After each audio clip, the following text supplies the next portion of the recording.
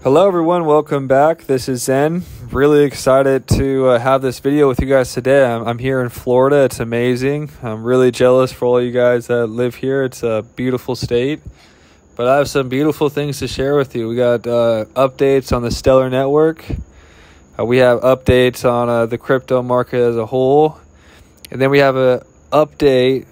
My buddy Will share with me some amazing deep dives involving the Bank of Japan, the Interledger protocol, the European Central Bank, connecting a lot of big dots. So it's kind of old news, but I'm gonna share with you guys today. So let's start with this. So this was a recent post on September 21st, 2021. Stellar posted about leveraging on-chain assets to support the Stellar ecosystem. So the CEO is really excited to share this update with everyone. And so basically at the Stellar Development Foundation, we are focused on innovative financial support for those building and growing the Stellar network. So if you've been following my page, you would know that I've been basically sharing all the cool updates that Stellar is building and basically how we could take advantage early on all these projects, like at the ground level. So make sure to check out some of my older videos in the past few weeks. In fact, it's right here in our mandate. So they've actually allocated $57 million in USD via grants to all these different community funds, and it's their mission to basically help the new global financial system. And they talk about a few different companies they're supporting, and these are all catalyzing the growth of cross-border payments and international financial services.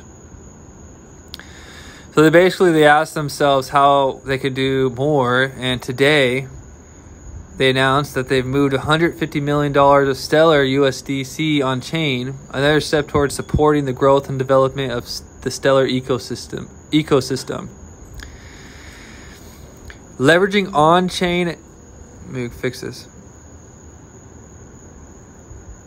Can't get it. Leveraging on-chain assets to financially support the ecosystem is another way to show the value of Stellar. And this is what we've been showing you guys. So many projects are building on Stellar and creating new pathways for expanding financial inclusion. We want to be able to leverage those pathways. And we've been showing you all these projects. Tons of projects being built. And more that we probably don't even know about yet. With these on-chain assets, we can now help the ecosystem with the tools we already have and continue to add more to our toolbox. To that end, we've heard that the growing demand from the ecosystem partners that debt financing can advance innovative projects, both new and existing, on Stellar. The financing will be based in Stellar USDC, a fully reserved digital dollar currency issued by Circle and governed by a Century. Membership-based that sets technical policies and financial standards for stablecoins. So basically, they're just excited to accelerate the growth and unlock the potential for the Stellar ecosystem with these on-chain assets and new tools. This is only the beginning. And that's basically what I've been saying. Like, this is only the beginning. We're at the very beginning stages. So yeah, there's going to be these moments when you're investing in something new and something innovative where there's ups and downs. XRP, it's been up and down. It's down to, I've seen it go all the way down to about 80 something cents. And, you know, people ask me what my thoughts are, what's going to happen. I have no idea. I have no crystal ball. You know what I'm saying? I have no crystal ball. It could go up, it could go down. I do know, word on the street, the rumor that's always been said is before we really take off, there's going to be a big crash, you know? And it's going to shake out a lot of people. And that's always been talked about before the real space mission, you know what I'm saying? And we're talking about intergalactic currencies right now, so yeah, this is about to be a space mission past to Mars and beyond. So this is the CEO's basically updated what I was just mentioning. She probably sums it up better than I did. So we've just moved $150 million on-chain to support the growth and development of the Stellar network. These on-chain assets will be deployed in support of our mandate. And yeah, just exciting. It's exciting. I think 2022 is going to be a massive year. That's why they called it ISO 20022, and we're positioning ourselves now. And let's check out some updates on the Stellar website. So this is pretty relevant. If you check out, the CEO is speaking at this event at CC Summit. So what's CC Summit? These are some of their sponsors: Google, Filecoin Foundation, that's Greg Kidd, Microsoft, Coil. One of Filecoin isn't Greg Kidd. I said he's invested in it. So Flickr, Red Hat, WordPress.com, California State Long Beach. So pretty relevant place.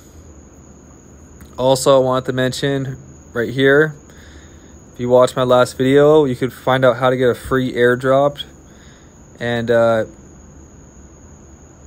so this script company, remember I told you guys this was a legit airdrop, and I showed you guys how to set up the trust line to get the airdrop, the YBX. So now Stellar basically has script featured on their page, that they're part of their Stellar Community Fund projects. So they're the real deal. So go watch my previous video on that. So now let's get to the fun stuff. So a buddy of mine shared this with me, and I was going through it tonight. It's pretty exciting. So there's actually a project called Project Stella. Believe that. STELLA, Stella.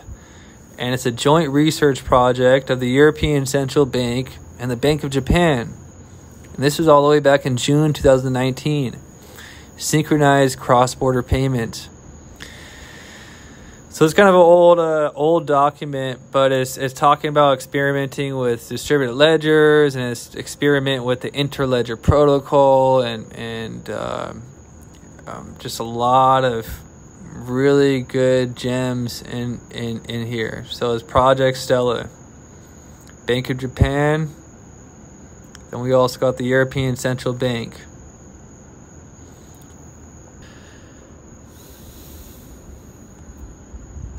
I love the name too, Project Stella. Like, you can't make that up. A DLT project.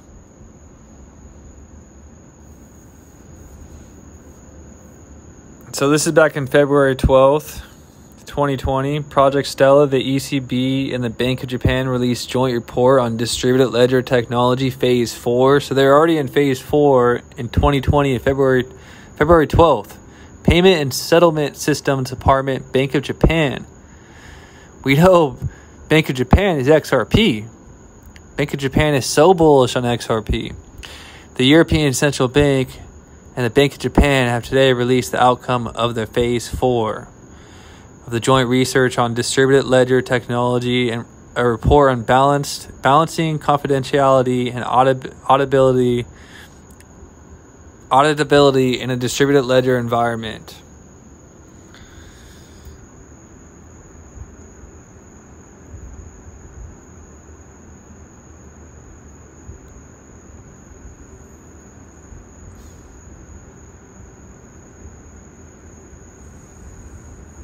So if you go to the Google search, you can see tons of different articles on it. I wanted to show you something there. I couldn't find it. They couldn't be more obvious with their language. Okay, so this is what I want to show you.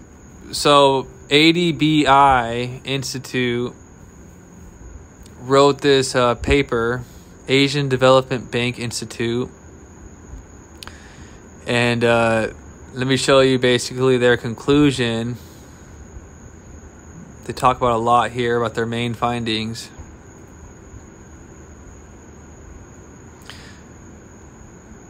But they talk about it. Basically, Project Stella studies the possible use of DLT for FMIs, including large value central bank RTGS systems. Phase 1 implemented for processing logic of standard liquidity savings mechanisms. But basically, they're saying this is a lot of like jargon. But if you look down here,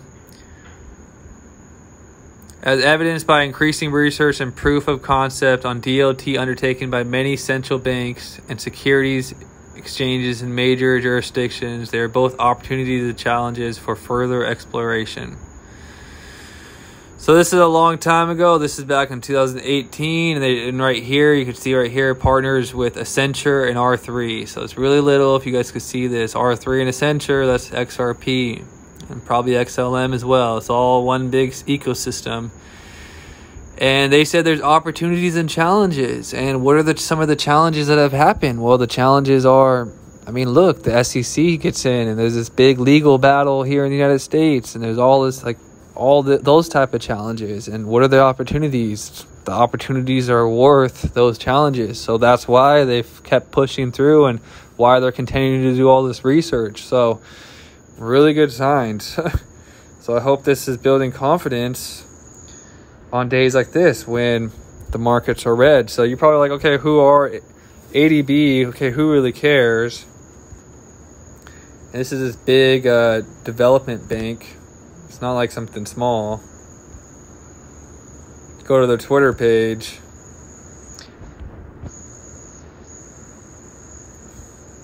And they're basically like telling governments what to do. Governments in Asia and the Pacific must transform agriculture, and they're like telling them what to do. So obviously these are pretty big time people.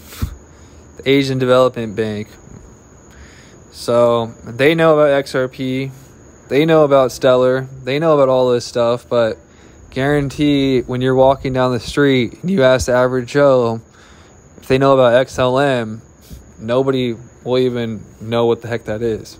No one will probably know what XRP is. So we're super early. So when you're super early, expect the volatility, the ups and downs, the red days, and they're really just discounts. And will we continue to dip? I have no idea. Will we go right back up? We could, but let's just enjoy the ride. And if you really believe in this stuff and you really believe in the technology, and none of this is financial advice, if you really believe in what you're investing in, then in my opinion, the better, like, let's say, here's my philosophy. If my favorite clothing store, if I walked in and it was 80% off, I would be happy. But not everybody looks at it this way. So let's have a long-term vision. We can't really, if you're new to the market and this is scary, think about it this way. You can't really even cash out till I heard, I'm not a tax expert, but after a year anyways. So you technically aren't supposed to cash out till a year later to get the better tax benefits. So, and I have no idea about this stuff anyway, so I probably shouldn't talk about it. But anyways, Florida is amazing. I'm going to post some videos of my first few days here. This is like unreal. It's like a different world out here. COVID doesn't exist. It's amazing. So nobody wears masks. It's a different world. So I love it. I'm going to be back here a lot more often. But everybody, peace.